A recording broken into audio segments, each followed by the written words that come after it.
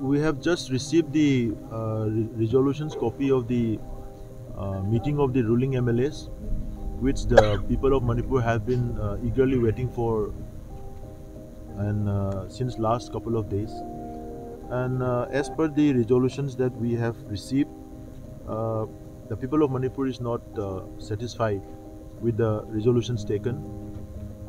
First of all, in the number 3 resolutions, it is mentioned that uh, the resolution they have resolved to start mass operations against the Kuki militants responsible for the killing of 6 innocent women and children in Jiribam within 7 days.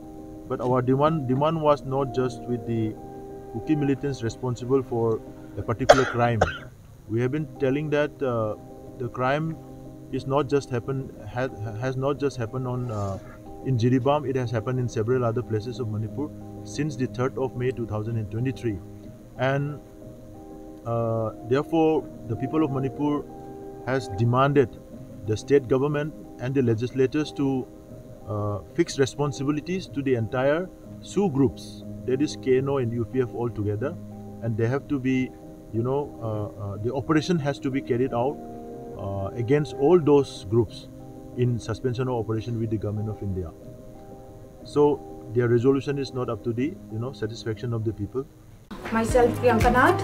I'm born and brought up in Shillong. So I'm here today to share one of my story, which is our successful story for the very recent launch helpline center to us from our from our Chief Minister, Mr. Kamra Sangma, due to which we are getting the benefits. We had a very bad weather, due to which there's outage of current in many areas, and we being from the area of forest colony, due to the pine trees nearby in the forest, so what happened, the effects of the rain and the wind had collapses all the wires of the electricity, and due to which many of the areas are out of current for 2 days, 1 day, 4 days, and very badly we was on 5th day out of current. So the basic need for work from home, we require the electricity. I have been badly impacted and I was not sure where to reach out, whom to contact, but luckily one of my friend from Shillong, she helped me with the number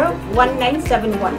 So this is really a very magical number for me, because I have never thought that Meghalaya would have such kind of a number wherein we can call and get assistance then and there. I really appreciate Mr. Kamra Sangma and the team, CM Connect, and I wish a very good luck to the team to do way better jobs in coming days. Thank you.